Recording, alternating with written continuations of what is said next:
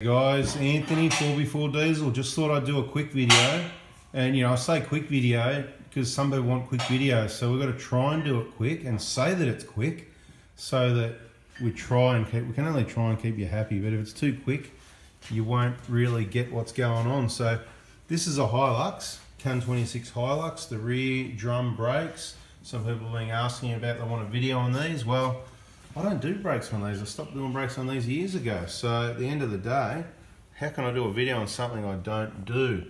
But our 4x4 Diesel workshop partners do brakes and axle seals and all sorts of things on these. So what we can do is basically I can quickly run through what's going to happen here in the rough order that I would do it, and hopefully that'll help you if you need to change your rear drum brakes and all your axle seals and stuff like that. Now the bearings, they need to be pressed on and off, so there's no point sort of trying to do it yourself. It's just not going to be worth it. If you take it to a specialist that knows what they're doing, they have all the tools and equipment, so they can get it done a lot more swiftly. Okay, so just in case you're not aware, that's your drum, right? That's your drum, or your drum brake, right? That's the drum. And it looks a bit like a drum, doesn't it? That's maybe why it's called a drum. Right, now, these are your shoes here on the outside, right? Both sides, they're your brake shoes. Now, these little clips here, they're your retainers. They retain the brake shoes, okay? They're kind of a bit of a token gesture, really, to be honest. You could almost take those off and they wouldn't do anything, because the outside of the shoe here is going to hit against the drum. Might make some noise, but everything else is going to be operational basically without those clips. Now, I'm not saying that you should take them off and get rid of them. I'm just trying to point out that they're not a massive component that holds it all together. What holds it all together mainly is the spring. There's a spring under there. And let's have a look underneath. This spring here is for the handbrake cable, so don't worry about that too much. And this spring at the bottom here, all right, this one here, is what holds the bottom end of things together. So if I was going to remove these shoes for either replacing the brake shoes or the wheel cylinders, you may do it at the same time. Sometimes the way you check, let's just quickly do if you're checking your brakes on drum brakes, you can look through from the little spy hole on the backing plate. This is the backing plate, so in behind here, down the side and the bottom, whatever you like, there's a couple of places where you can look through, and what you're looking for is the brake shoe and how much meat's left on it. See, in this case we've got sort of 3 or 4 millimeters. These things last ages. They do wear unevenly. They really do last a long time. Now the problem is, if you go off-road, you get a lot of mud, muddy water, dirt and grit and stuff like that in there. You could wear them down quickly, and sometimes they need regular adjustment. So my recommendations are, if you're checking the brakes for one of these that stays on the road, you can look through the hole, but every now and then, at least at the major service, you should take the wheels and drums off and do an inspection. Now what I used to do, a lot of places, what they would do, this would all covered in dirt and dust normally, and they would still go ahead and open up these boots and have a look in there like that. And it was all messy and dirty, and I didn't really like it. But in this case, because these guys, they do things clean, everything's been cleaned up. So I'll show you what I used to do. I used to prefer, if you had a problem, you could just go kind of like that and give it a squeeze, because you'd see the fluid and the pressure in there. And if it's leaking out, if they're leaking, you press that and it kind of like leaks out, and you'll see the mess everywhere anyway. So in this case though, because it's clean, we'll just go, yep, no fluid there leaking out there. That's just a dust boot. Of course, you check each side because the seals at each side are independent. So we'll just check, yep, nothing there, right? So we've just checked our wheel cylinders, make sure it's all clean before you do that, and all the boots go back on properly. Happy days. Happy days, there you go. I haven't used that one for a while, have I? Happy days, it's all happy days here. So that's checking the wheel cylinders, checking the meat on the shoes, right? There's enough there, that's cool. So let's just pretend there wasn't and we have to change them. What do? This is a pretty complex setup. So for the sake of safety, you should probably take the vehicle to someone that knows what they're doing, because when it comes to brakes, it's a matter of life and death. So I'm going to give you some tips and information here, because it's going to be helpful. And unfortunately, there's a lot of people working in the automotive trade that it's probably safer for you to do your brakes yourself than it is taking it to them, unfortunately. So that doesn't mean everywhere is average. but you've just really got, as I keep saying, you got to be careful where you go. So, okay, we're going to take these shoes off. What would I do? Okay, because there's no set course of action here. What would I do? I would take the bottom spring off. So I'd come down here, and what I use here is side cutters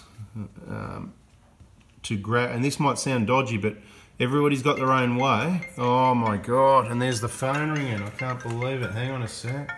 Here we go. Hang on a sec. Hang on, guys. Hello, how you going? Good, good. You're in a video at the moment. I'm making a video. Talk to me.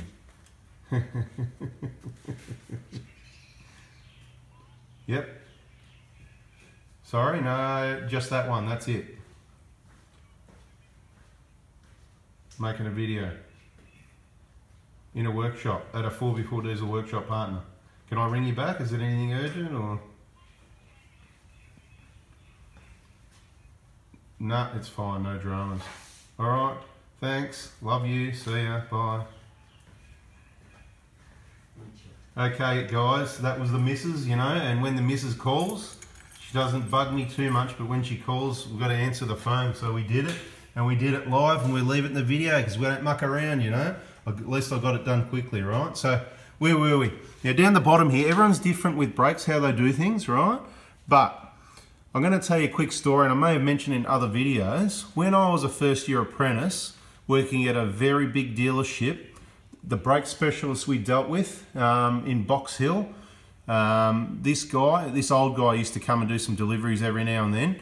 And he was watching me do some drum brakes once when I was a first year, and he said, "What are you doing? Stop doing that, get out the way." And he saw that I'm sitting there on the tyre, and he pushed me out of the way. We were working on the ground back in those days.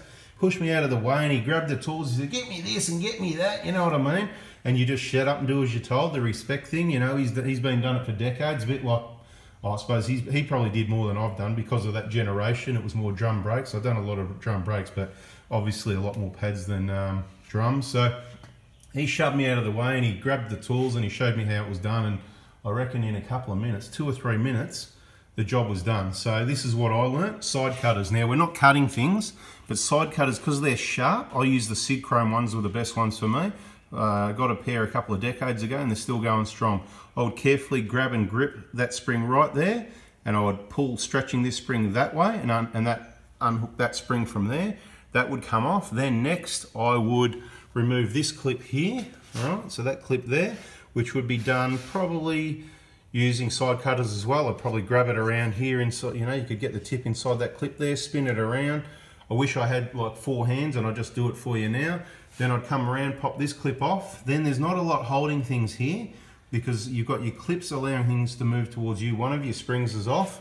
Then the next thing is this bigger spring in here, okay? So you'd back off your adjustment to make things easier. Your wheel cylinder, you don't have to worry about too much. Just don't let anyone pump the brake pedal while the shoes are off, is the main thing. So then, yeah, remove your big spring up here, and then once that's removed, the shoes will sort of just come apart.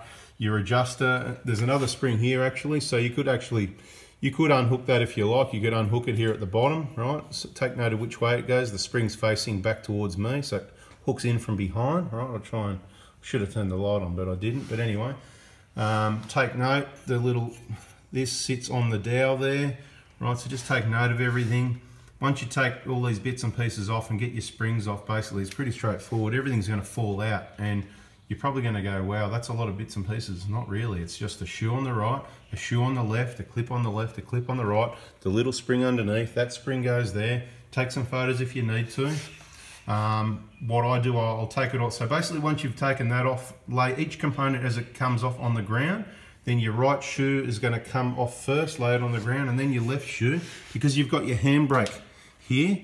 Again, the side cutters go in between the spring there, and you sort of push the spring away from the steel here, and you squeeze through the spring with your side cutters, but not cutting the cable, but enough to then get a grip, just enough to get a grip on the cable. After you've pushed the spring, grip on it, and then you'll be able to unhook the cable out of this adjuster there, and then you'll just sort of, you might have to twist it around, drop it down, whatever the case may be, and unhook the end of that cable from the handbrake arrangement at that side there, and then that shoe's removed. And then basically all you're left with is your wheel cylinder, which you may or may not be changing. In this case, you wouldn't be.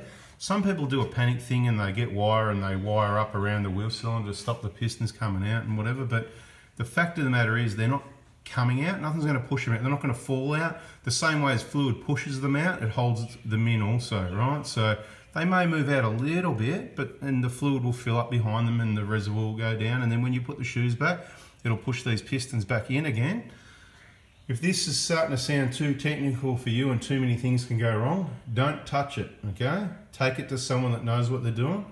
And then obviously getting the axle out, it's another story. It's always advisable to drain your diff oil so that once you get the axle out, the oil's not leaking out everywhere, because you'll find that to be a real pain if you don't do that. And then if you look behind here, look, you may as well, if you're going to do the axle, you don't have to. Well, no, you do actually. You've got to take off the wheel cylinder. You've got to take off the brake line. Cap the brake line's best because you haven't got a flexible hose here. It's just steel. So you're going to need to have some caps ready. And you've got your nuts behind there, which you can't see. It's a bit dark, but I'm sure when you go look at your car. And always advise taking the ABS plug and the ABS sensors out first, just as a good habit, because on some vehicles the sensor can hit when things are coming out. So bada bing, bada boom, that is how you would remove it. Let's have a look at the other side and see what's going on there. For those of you that stuck around, this is Action City. We're going to see how fast or how slow. Okay, that's that adjuster and adjusting spring off. The bottom spring's already been removed. If you missed that, you blinked. Right, so the bottom spring's off. Clip, don't go too far. Slow and gently does it. Right, there's a clip and the pin at the back.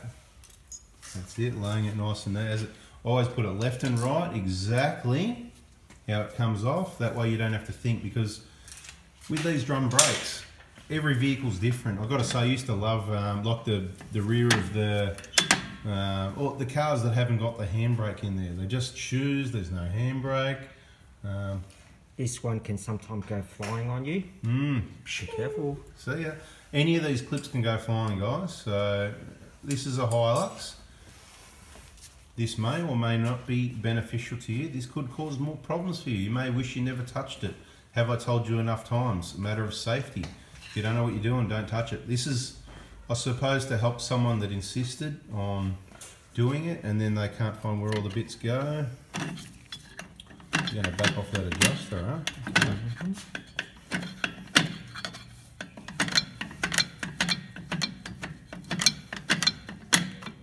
Going the right way or the wrong way? Oh, no, you start to wonder sometimes, don't you? Yeah. You'd think you're going the right way because you're going the blunt way. It's actually designed to go the other way, right? Because it's designed to automatically adjust, right? Which works sometimes.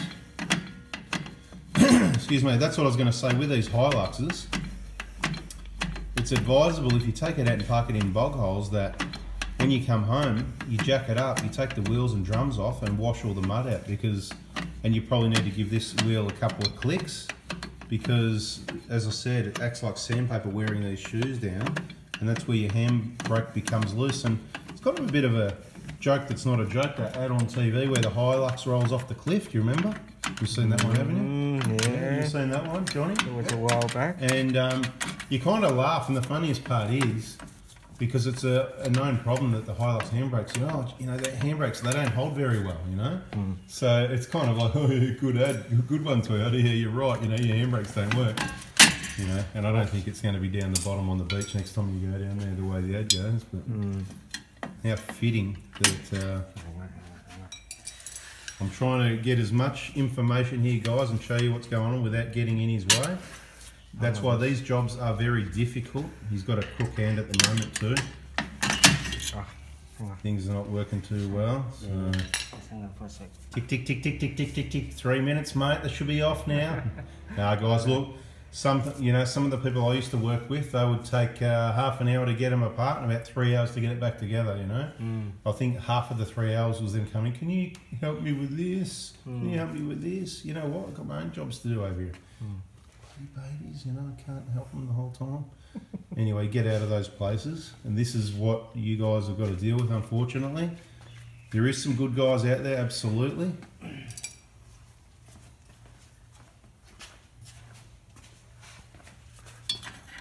You can say get out the way. Get out of there, would you? Get out the way. That big spring's always the one that's a hard one, isn't it? Yeah? And you're trying to push it and the shoe's moving backwards. So if you had a helper to hold the shoe in really hard while you pushed against the spring, that would help. But don't slip and stab him.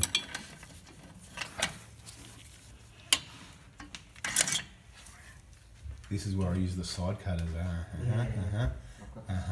But on these ones, it is hard to get in there because of the axle. That's what I was saying. Some of the little 4-cylinder cars, you know, that they had really small shoes. It was so simple. I could change a set of shoes, I reckon, in about 3 minutes. Literally off and on. Check the wheel cylinders. Yep, no worries. Bang, shoes, drum off. Small, you know, the face of the axle here was small. There was plenty of room to get in there. Got a problem with your hand, huh? Yeah. You're just making excuses for the video, mate. Why it's taking so long? Pause.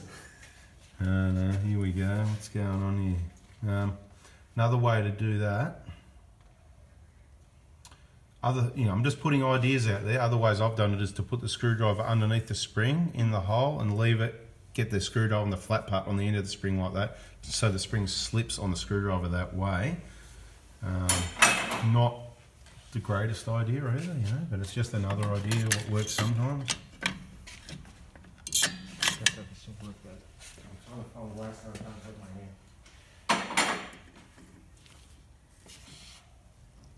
It will slip off. It's very strong. You can try it, but you need someone pushing the shoe or yourself pushing the shoe. If you can get a good grip on that and pull it, but the problem you got is the whole thing goes with it. The other way I used to do sometimes is just take the whole simply. Yes, that's right. Yeah, that's it. Alright, and then you can lift the whole thing off the top, out the top that way, and then allow the shoe to come in and the spring's no longer got the pressure on it. And remember how you got it off, because it's often the best way to get it back on. You get the adjuster out, that's it. Beautiful. Careful of the boot on that.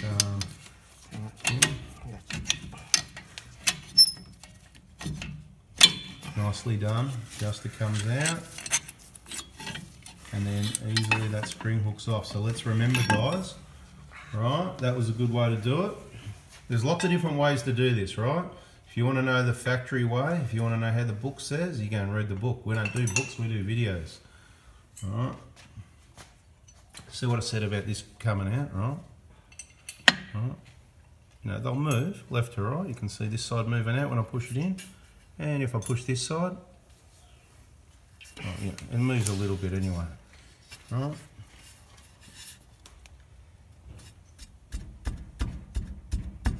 Right, see what's going on? But it doesn't mean there's a problem, and it doesn't mean you need to bleed your brakes, but bleed your brakes anyway, because brake fluid's hygroscopic, and that's in another video. Change it every couple of years. Right. Alright, which side do you want me to get out the way, did you say? Move. Move it. That can stay there. When it comes out, we'll come back together.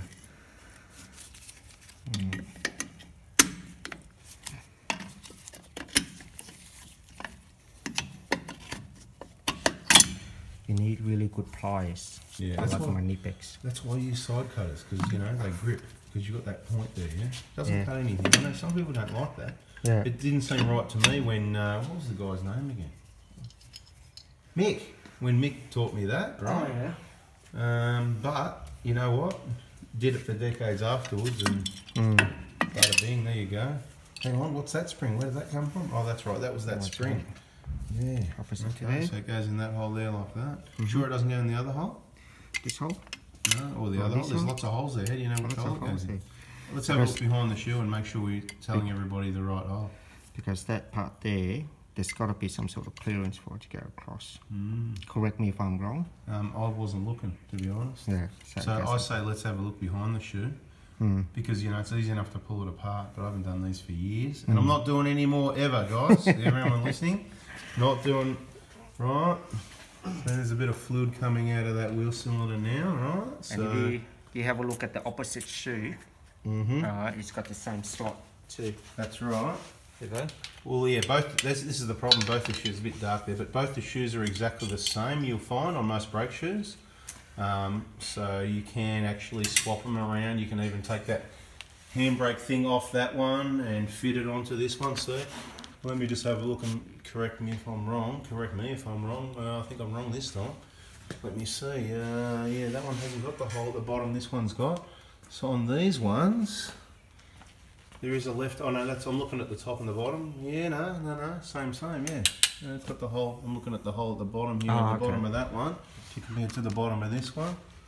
They're mirror. They're exactly identically the same. So what I said here, my way is the side cutters. If you can, you get in the spring like that, and then just get a little, not cut the cable. You need to pull and then just give it a gentle. You'll see how well they grip. Gentle squeeze there. Yeah, that's it. Because my hand is sore, I'll push it with my thumb. That's it. You can bring it back and unhook it from there without letting that cable slip, without damaging the cable whatsoever. It's just enough to grip. That's it. Beautiful. Nicely done. So there it is, guys. All the shoes are off. And obviously to remove the axle, the whole backing plate comes out with it. By, as we said, around the back here, you just leave the wheel cylinder on there, disconnect the brake line. Wheel cylinder can stay there. Yep. Anyway, we need to take a break. So this is over the passenger side of the vehicle. Always better to say passenger than left or right, because it depends if you're looking at it from the front or the back. Really, it is not that confusing. Look at it from the back, I reckon, face which way you're going, but you could be standing at the front going, oh yeah. So anyway, passenger side, driver side, guys. There's a new seal in there. Hey, excuse me, can you make a bit less, no, ignore me, but can you make a bit less noise? We're trying to, explain something over here. Right, so over here, the axle seal has been replaced. There's a nice new one in there ready to go. And the bearing has been replaced, right? That's the part that I really don't think you're going to be able to do yourself. You need some special tools and equipment and presses and stuff like that. But it's all been replaced and professionally pressed on this time. Look at that, beautiful. And it's about to go back in. All right, so the wheel cylinder is mounted on the backing plate still. Carefully going in there without touching that seal, nicely done. And here you can see that cap on the brake line, what we're talking about.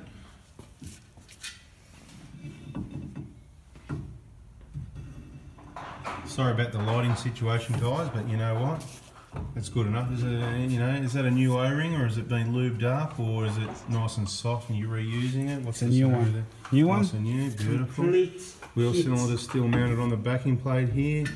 The brakes will need to be bled for this job, definitely. So sometimes you get away without bleeding them with the, So anyway, guys, you need to get that in. Once you get that in place, and bolt it back up again. So they say Johnny's good at finding holes, and he got it in. So I just wanted to show you that it's in place. Just get those nuts back on, and that's what retains it in. Bada bing, that's what holds it in, right? So yeah, check that out. Getting these bolts undone, the nuts I should say, not bolts at the back. As I said, sensors out of the way. Doing your knuckles, doing your head in, doing your hands in. There you go, beautiful.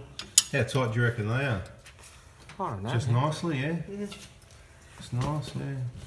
It's not the sort of thing I'd worry about a torque specification on, Just nice how it was, mate, We get on the technical things with numbers, but when it comes to suspension components, retaining that axle, I'll take a guess. I've got no idea what it is, I'm going to take a guess. I reckon they'd be around the what? 60 maybe? As high as 60, could be lower, could be higher. I don't think going up to 80 would hurt it, and I don't think going below 50 would, somewhere in that range. You guys watching this, you can look it up and let me know in the comments what is the torque specification for retaining the axle into the diff housing ×4, right, in Newton meters, and we'll see how good or bad my reverse engineering was. Speed stuff. There we go, looks like the brake fluid's getting reconnected here. About to get reconnected, the cap's off, about to go back into the back of the wheel cylinder. The nuts are on. It's all sitting nice and flush, beautiful.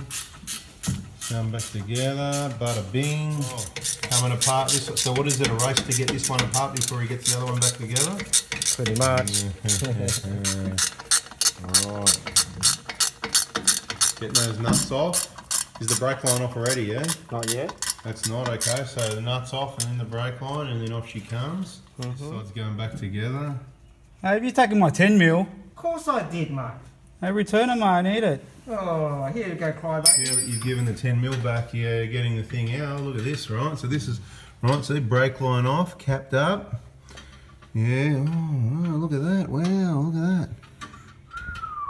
Nice. Nuts, seal, bada bing. Bit of bada bing, bada boom. All right. Love to watch you pull that out, mate. Okay.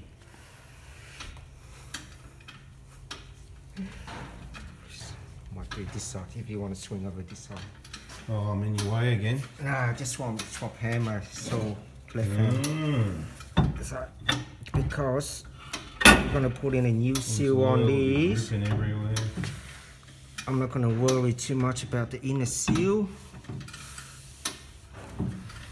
This gentleman is very fastidious with his Hilux, even though all here, mate. That's how our people roll. yeah, even though everything still seems to be okay, he wants to do preventative maintenance. And then just put this on the ground, let it rest for a moment. You're doing up those nuts that retain the axle, yeah? Correct. 14 mil, yeah? Yes. 14 mil, nice. Alright, special tool, guys, special tool. Watch and see. This is the sort of thing you need. Here we're with an engineer, so not only does he fix cars, he can make cars and other things, including tools to fix cars. So needs a coat of paint though, you know. It looks like you've been keeping busy. Yeah. And haven't had a chance since the tool was built to give it a good coat of paint.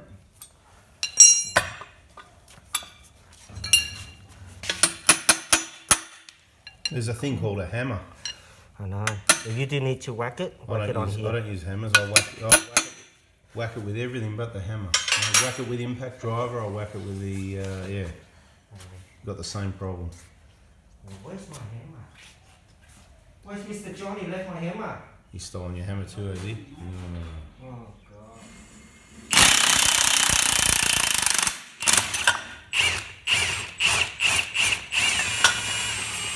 Alright guys, places to be, people to see. As you can see, it's quite time consuming to make videos, so we give you what information we can when we can. Don't forget to subscribe, and that way you'll see the next videos. And if you didn't quite get the reassembly on this one, may not be on this vehicle, but there'll be a reassembly video again, either on this vehicle or on another one. Thanks for watching.